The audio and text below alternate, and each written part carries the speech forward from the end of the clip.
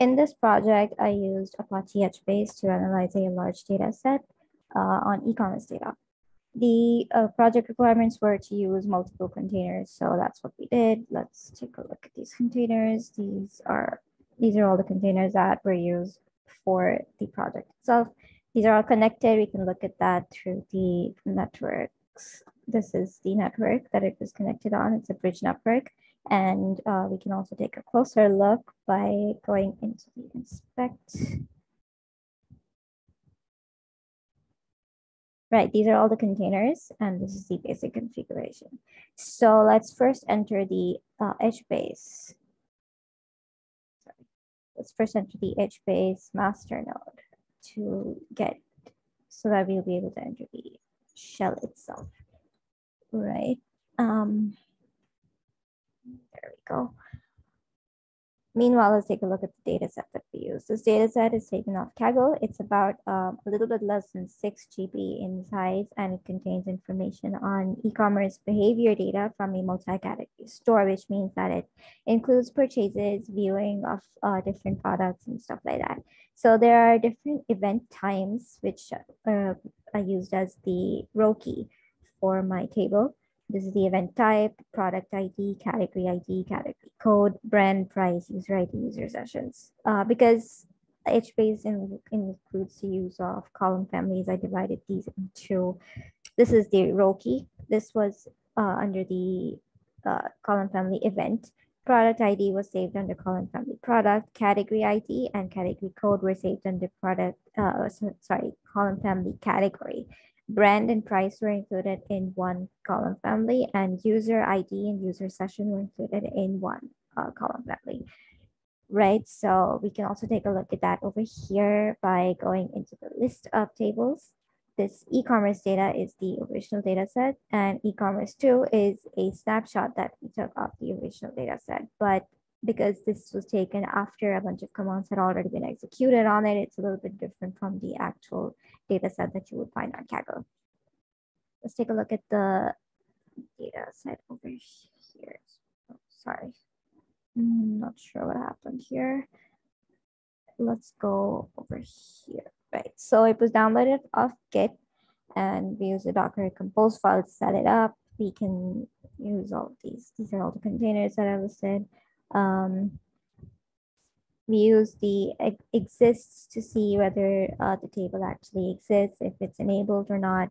Then we tried disabling and re-enabling it again to see whether that would work. Describing the table gives a list of information on the different column families that are included and what information they consist of, etc. You can count the values within the table itself, and you can alter the table by adding new columns, column families, updating different security or replication scopes, things like that. This is a new column family that was added in just to test it out. You can also see it here if the command works. Let's take a look at that. There we go. Describe equal.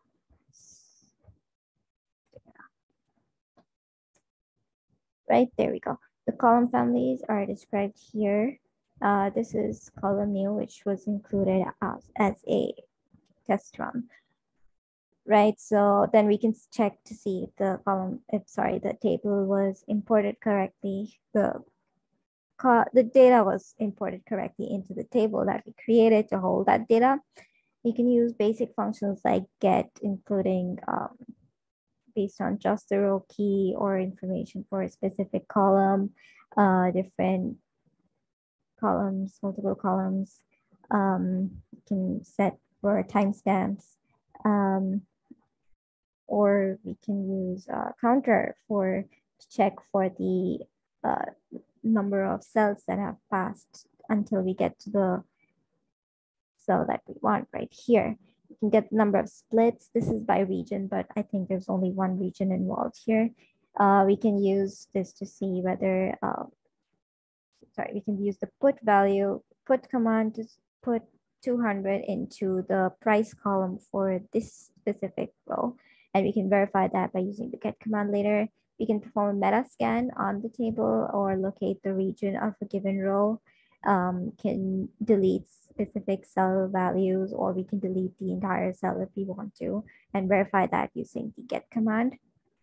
We can also use the get values for the specific uh, columns for a specific row, or we can scan the table for all of these, starting from a specific row and setting limits to how many rows that we want to scan. Then I use row filter, value filter, um, value filter again, first key only filter, which only shows you the row key, the prefix filter, and bytes utility. We had to import all of these using the Java command. You can see here. Or then we used the column prefix filter, column count get filter, page filter, inclusive stop filter, which searches for a specific scans the table for specific data, but includes the row that you have to stop at. We use the qualifier filter, value filter, family filter, the AND operator to include both of these. And we used the OR operator to include these different uh, specifications, went over different filters using row keys, setting limits, and we can put different values in. We can verify those using get commands. We can disable and drop the table, but I tried that on a different table that did not hold any specific information so that we didn't lose the data that we get imported. Then this is the snapshot that I took, which I showed earlier in the command prompt, and used that snapshot to clone the table that already existed. I also attempted peers and replication, but there were a few errors that didn't allow me to carry those out properly. Thank you so much.